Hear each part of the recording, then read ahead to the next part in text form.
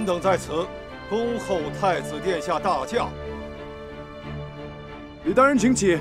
谢殿下。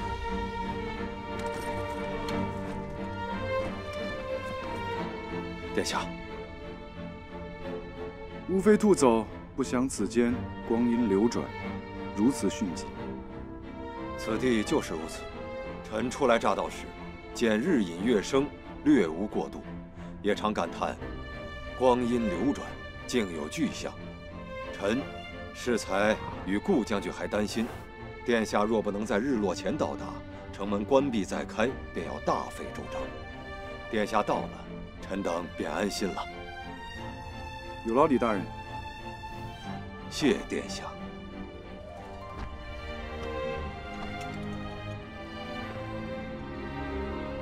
顾将军，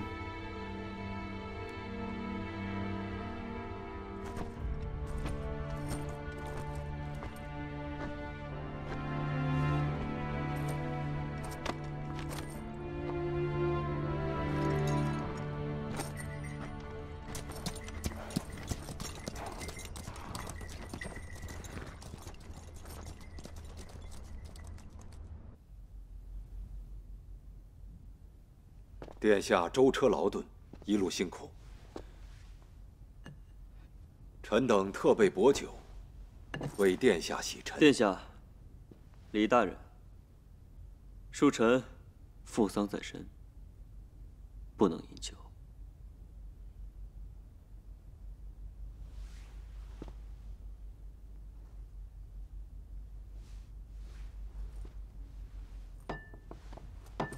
圣旨已经提前到了吧？是。陛下命我等以皇太子殿下为钦差。殿下在常州期间，一切军政皆由殿下全权处置，我等皆听命于殿下。李大人不用客气，我来常州也是为陛下办差，一停一走，对地方也多有叨扰。来，李大人，我回敬李大人一杯。谢殿下。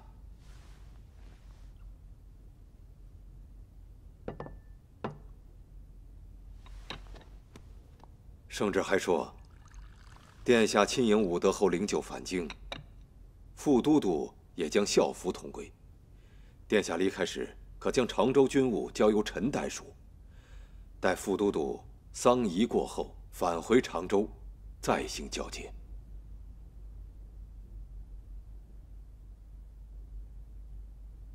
臣无异议，以灵旨谢恩。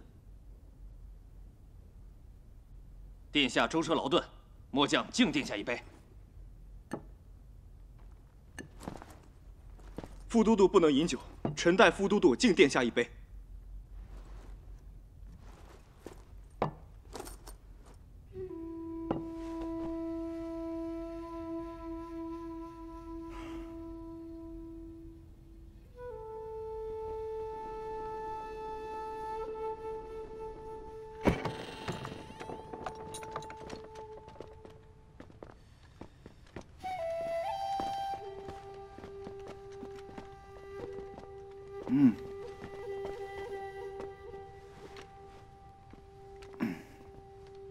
臣等得知殿下驾临，便临时将此官邸辟为离宫，有简陋怠慢之处，还请殿下见谅。站住！你是何人？擅闯寝殿。好，是殿下故人，臣派他来照顾殿下起居。姐夫，是我的事你能听出来吗？是家人，叫他进来。哎。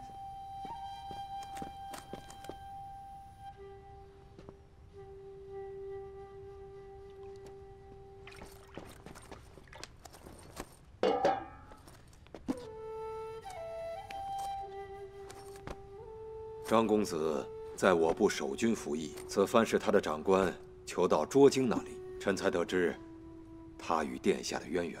姐夫，李夫人对我可好了，还特意叫我去问话。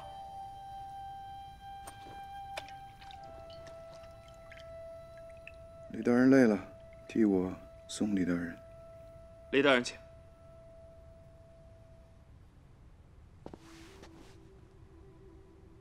李大人，还有何事？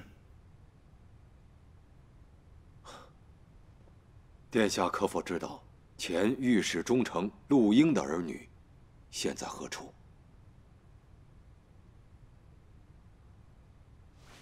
是这样，陆公子曾在陈府住过3年，2个月前被被赵树人接去京城。卓京子听闻赵树人服刑，便日夜悬心，以致郁结成疾。臣请问殿下，查抄王府之际，可有听过陆家姐弟的消息？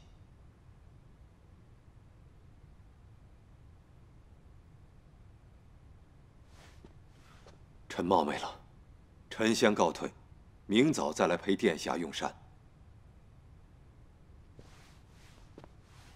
陆家姐弟平安。真的吗，殿下？那可太好了，臣这就回去告诉卓京。李大人，臣在。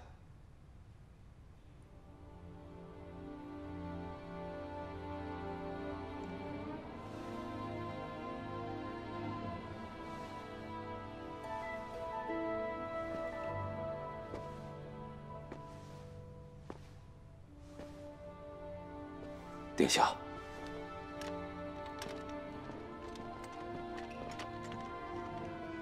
你也先出去，待会儿进来。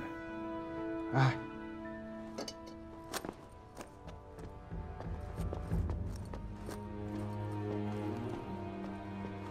关门。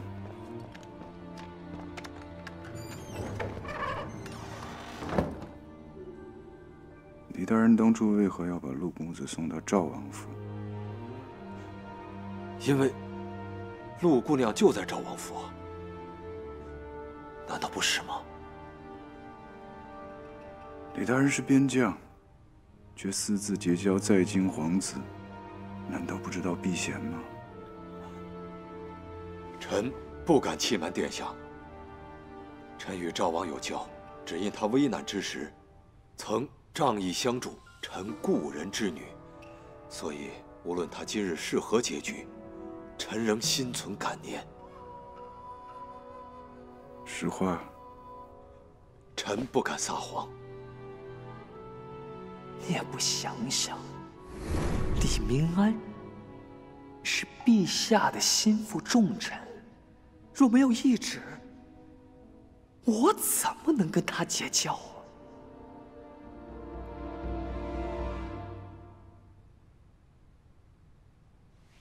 对，这就是他的无间道。殿下，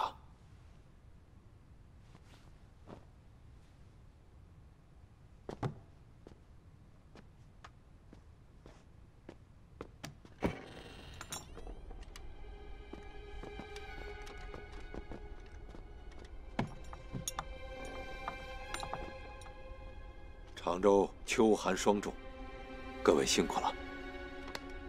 恭送大人。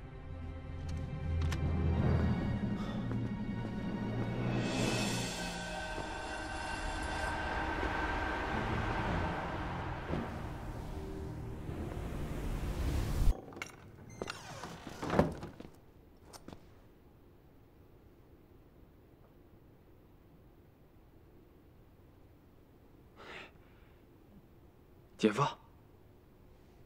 终于见到你人了。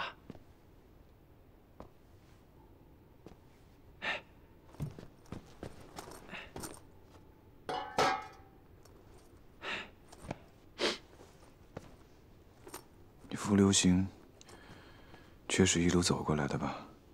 时间一久，我都给忘记了。吃了不少苦吧？不苦，阶级对我可好了。让我帮他喂马，拟写文书。姐夫，京城到这里路这么远，你自己骑马，把脚都磨出血了。无碍。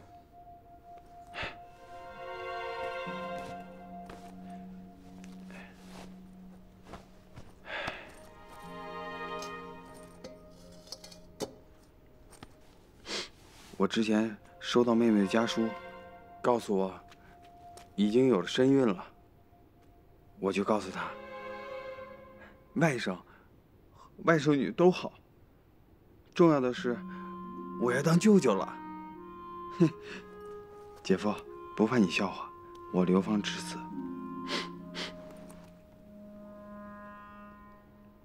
最大的指望就是当舅舅。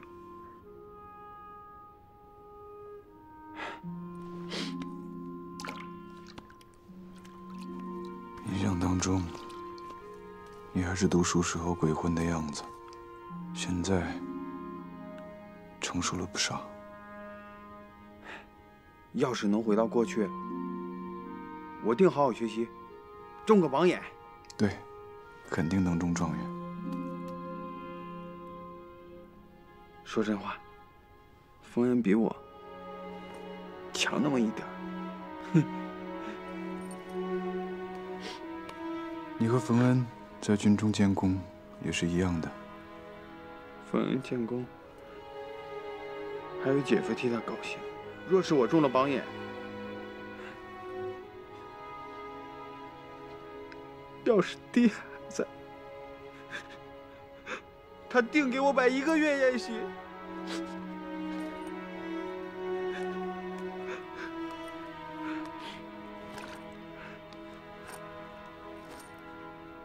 姐夫，军中每个月都会给家中写信，大家会有兄弟姐妹，会有妻子孩子。虽然不长久相见，但总有个念想。可是我不能跟大家说家人的事儿，就一个人躲起来。姐夫，咱千万不能打仗，要是有一天我战死沙场了，连认尸的人都没有。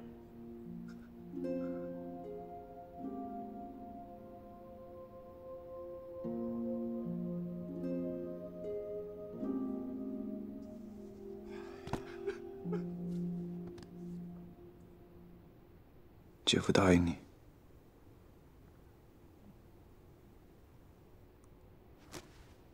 好了，先回去休息吧。我没那么早睡。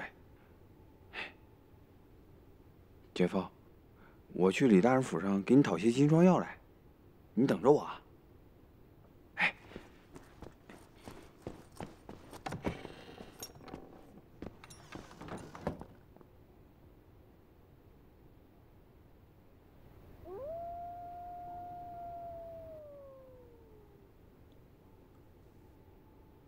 怎么不来陪我？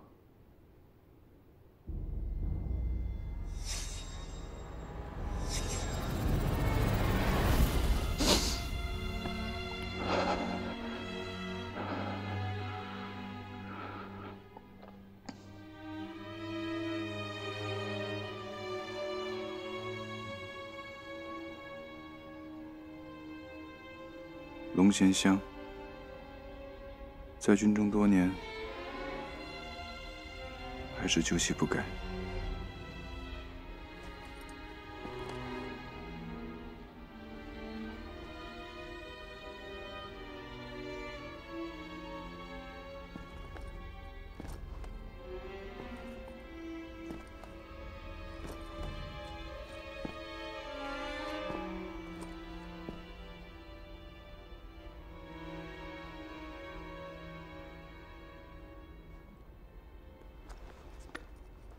金疮药，殿下连日骑马，定会伤及脚踝。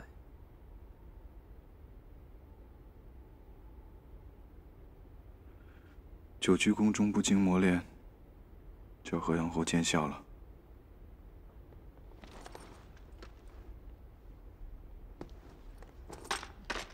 臣来为殿下涂药。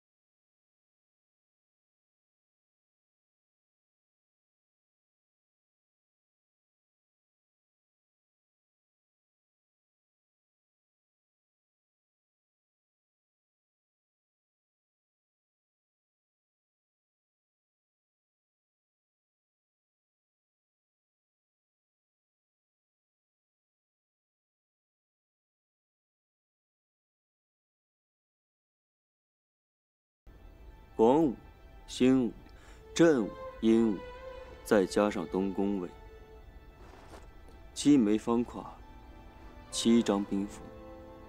殿下既腰为万余兵，为何迟迟不肯作为？是顾虑臣父，是顾虑臣，还是因为其他？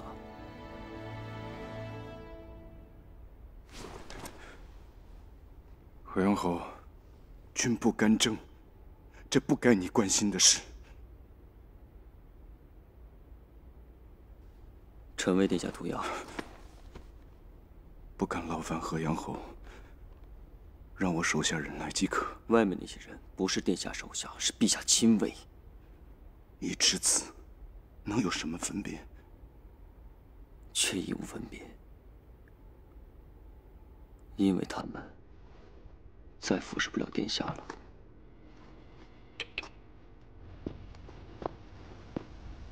你说什么？臣说他们再服侍不了殿下了。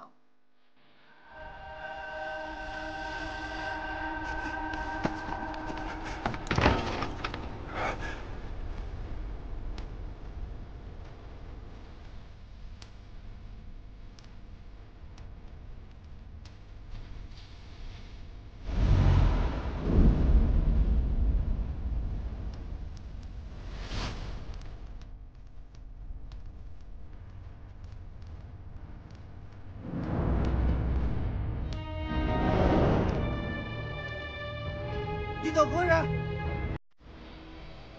殿下，殿下！站住！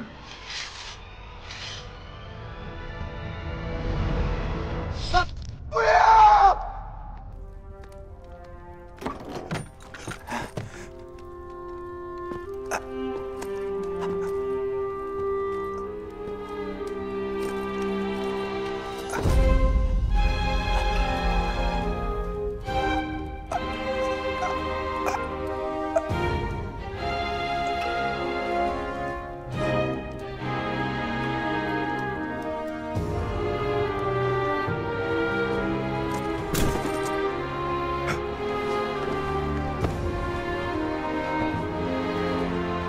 放开我！放开我！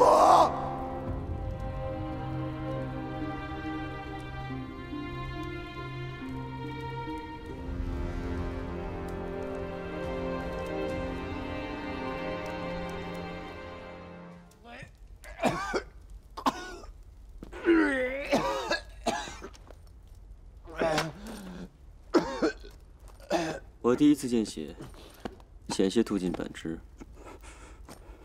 突遇，却赏了我40军棍。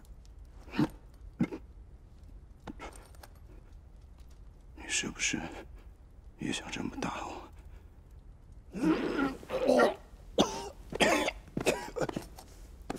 我如何舍得？那你就舍得杀那些无辜的卫士？他们是天子亲卫，是来监视你的。杀天子亲卫，视同谋反。何阳侯要谋反，是兵谏，清君侧。是清君侧还是清君？你杀了这么多人，还有剩下的，还有李明安。李明安闻听殿下有伤，连夜去请郎中，应该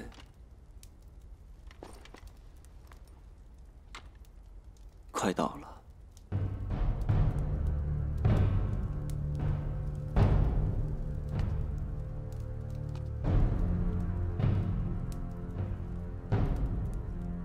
李明安乃赵王余孽，殿下可再杀之。不对，李明安或许根本就不是赵王的同党，那又如何？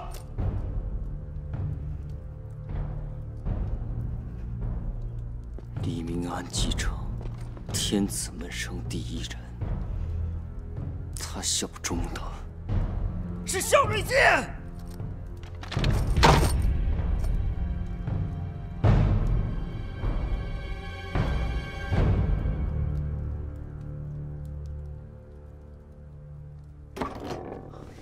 请进。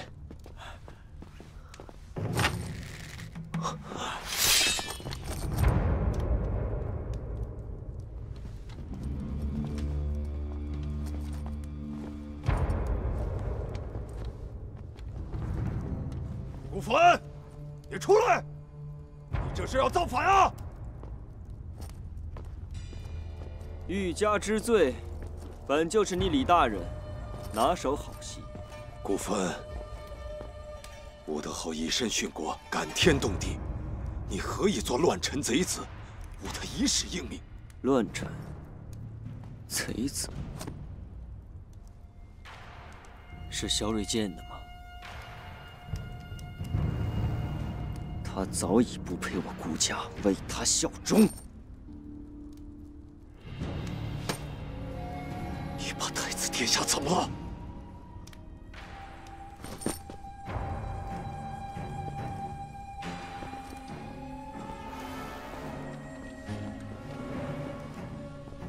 太子殿下，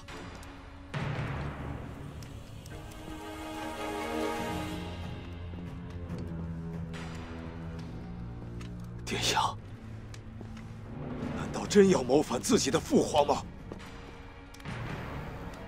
李大人，最后问你，你与赵王是否有过密谋？李明安光明磊落，只对陛下赤胆忠心。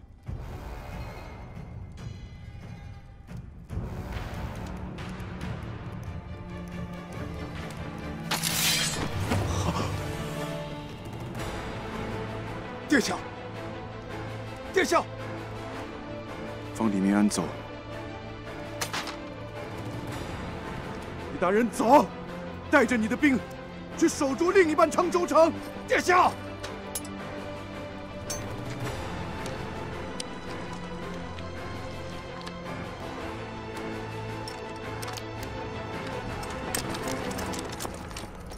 顾文，国贼！国贼！国贼！国贼！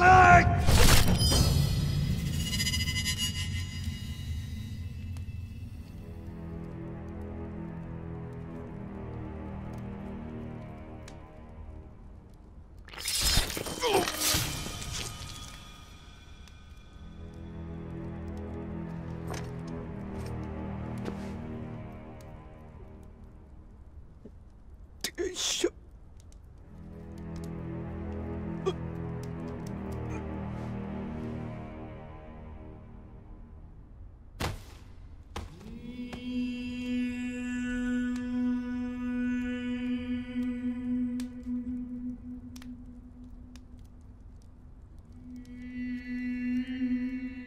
报给殿下。殿下，离宫12人，驿馆48人已全部处置，无一漏网。60人，无一漏网。顾逢安，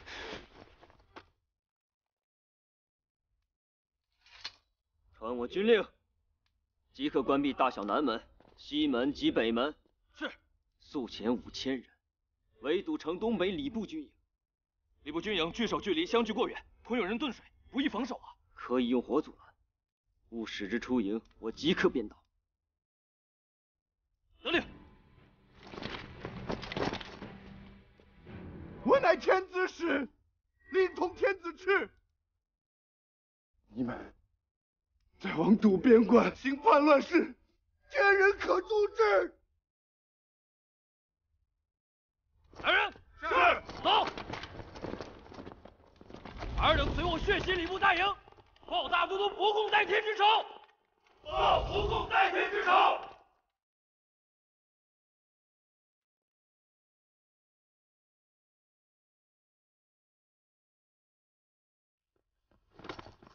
现在轮到我了，回阳后动手。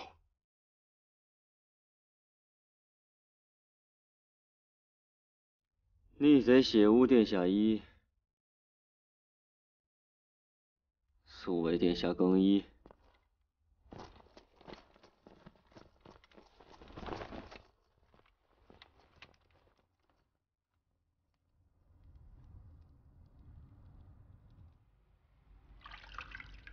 梁后赐剑，我未能交出投名状，很失望吧？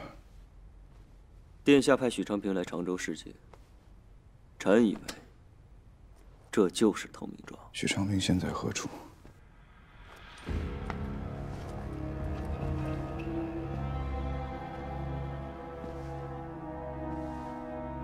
河阳侯，还是让我来劝殿下吧。殿下，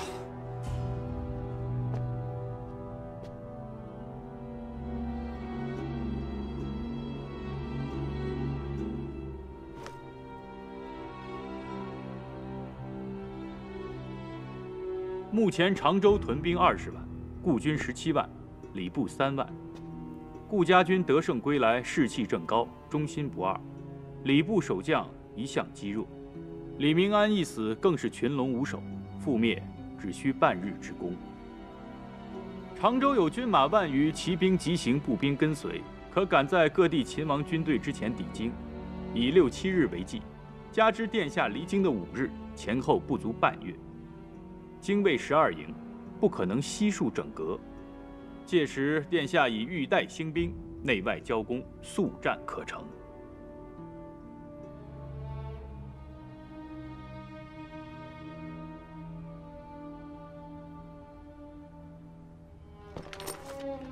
许先生，请继续。末将还要到东门督战。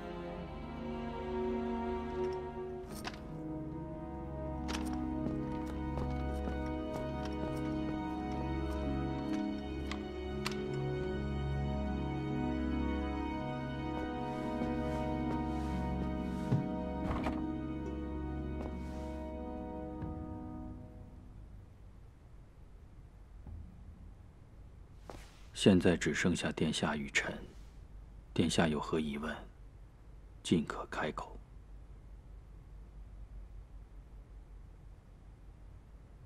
我的侯为何人所害？臣等赶到之时，武德侯已经遇难，情形确如军报所述。得胜返程途中，遭遇小骨流寇，坠马膝伤发作，逃避不及，为流石击中。但臣已查明，偷袭者确为赵王死士。赵王所为，顾家军还喊诸位大都督报仇的口号，向京师兴兵。这样看来，所谓兵谏，并非一时冲动，而是图谋已久。我此番前来，正所谓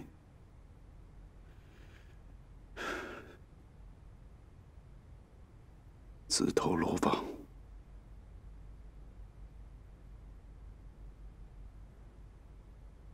臣也是刚刚知道，殿下那条玉带，尽可调集精卫。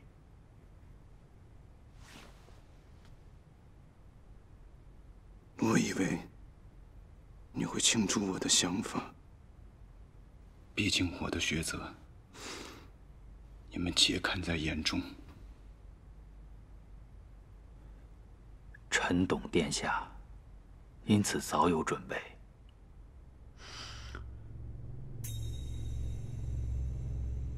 如殿下所示，常州城现已成虎狼之地，不日或可成人间地狱。河阳侯此番起事，为了能名正言顺、一呼百应，他定会挟殿下以宣天下。殿下若真不想与他同道，此地不可久留。走？对，走。如何走？我有都督府的文牒。尤大人，你敢动？不可！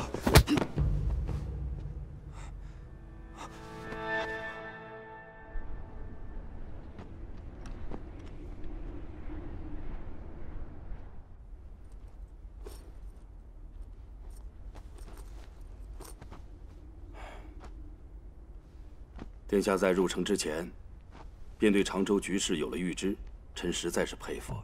在出京师之时，我还预料到殿帅此行，不光只带了这些人，且殿帅的手上也不止我有一道圣旨。殿下这是何意啊？顾奉恩一意孤行，大祸焚城，常州城两军相残，生灵涂炭。在这个当口，殿帅还要质问于我吗？臣请殿下下令。从京城带过来的援军有多少人马？几日可抵常州？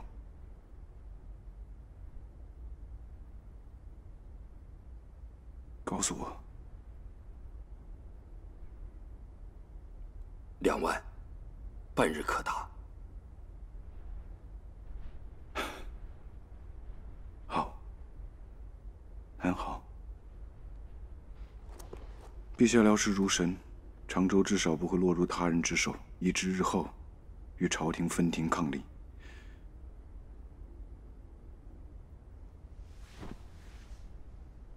我现在说的每一句话，请殿帅牢记在心。我走之后，殿帅不可擅作主张，以免延误大局。殿下此刻还要去哪儿？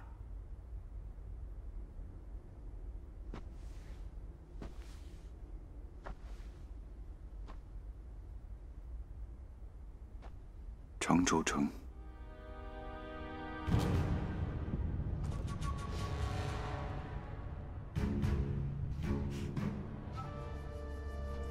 斩首示众，全城搜查殿下。是。河阳侯现在收手为时不晚，收手吧，收手！且慢。都督，东门鏖战之处有人手持玉带，自称殿下，欲换许昌平一命。请他入城。是。走，走，站住！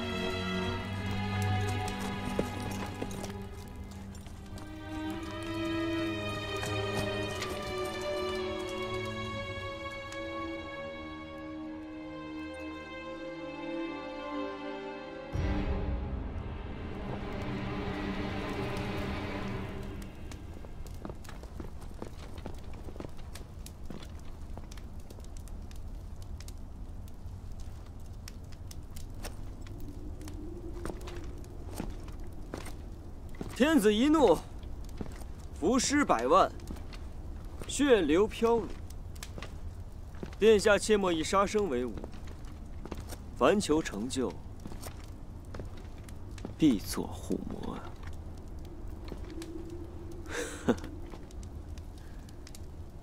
常州城已定，再无后顾之忧。兴师京城，刻不容缓。我已下令整拨粮草，午后出城。殿下须与我同行。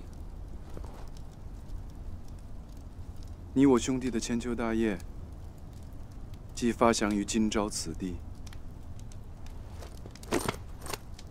臣不敢僭越，是殿下的千秋大业。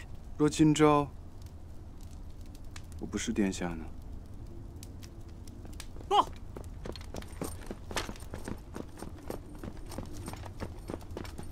报！城外有大军来袭。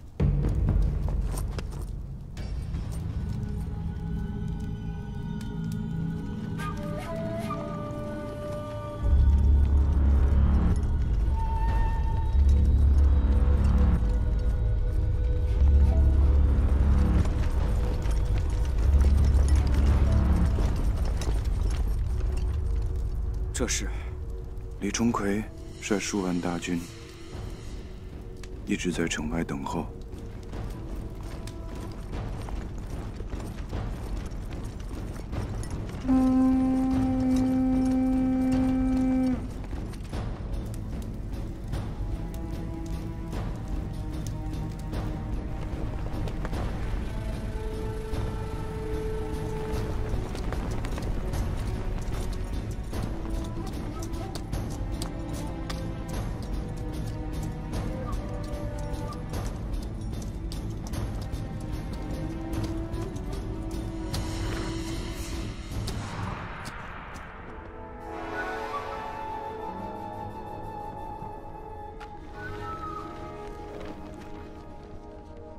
皇太子萧定权借钦差常州之机，图谋篡位，诛天子亲卫，诱杀刺史，更以火焚城，致万千生灵涂炭。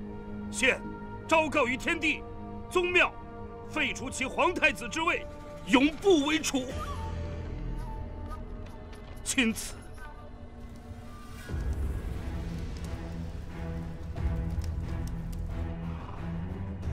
城内之人听着，命尔等速速缴械投降，否则1个时辰之后，必向攻城，杀无赦。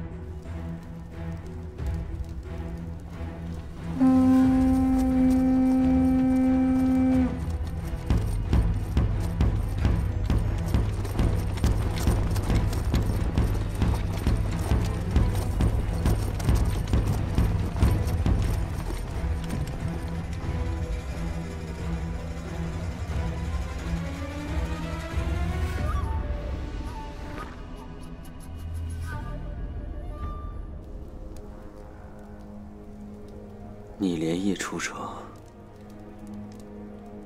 便是为了向李冲奎报信。李冲奎保护我到常州，在入城之前，我将其安置在城外，就是为了提防城中生变。这么说，这道圣旨是假的。萧睿剑不可能在你出京之际，便预知今日之变。可废除诏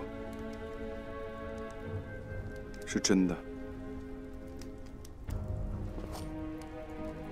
废除国储，李钟馗怎么能做得到？为了在阵前更能震慑人心，废除诏的内容是我亲自改过的。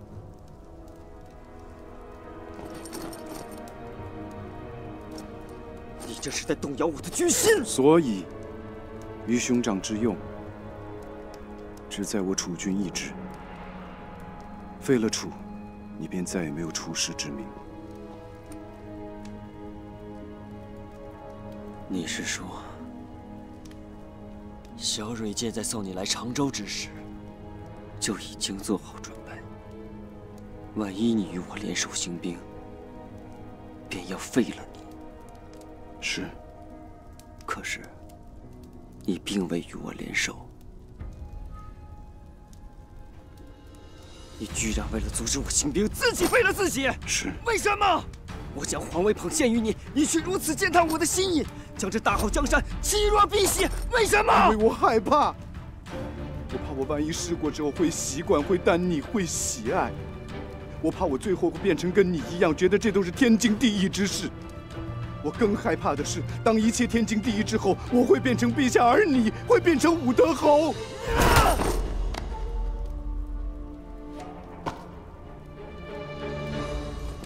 早知你今日如此软弱，如此无能，如此妇人之仁，我父、我兄、我顾军帐下万千将士，还有你的恩师、你的忠臣，他们何苦为你战斗？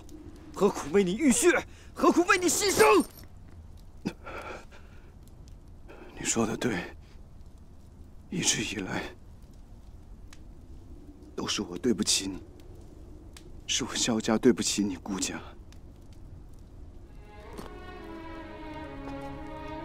你会随舅舅、表兄去常州吗？臣会辅佐殿下做万世明君。我是问你会不会走？不走。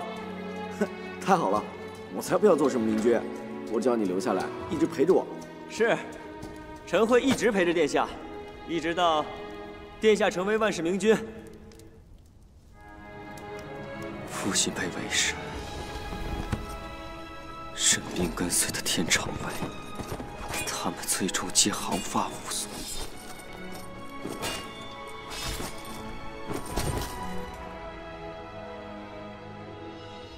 我看到之际，他老人家浑身插满金饰，靠坐在一棵枯树下，身上爬满虫蚁。他是名将，是英雄。英雄当战死疆场，而非死于宵小之手。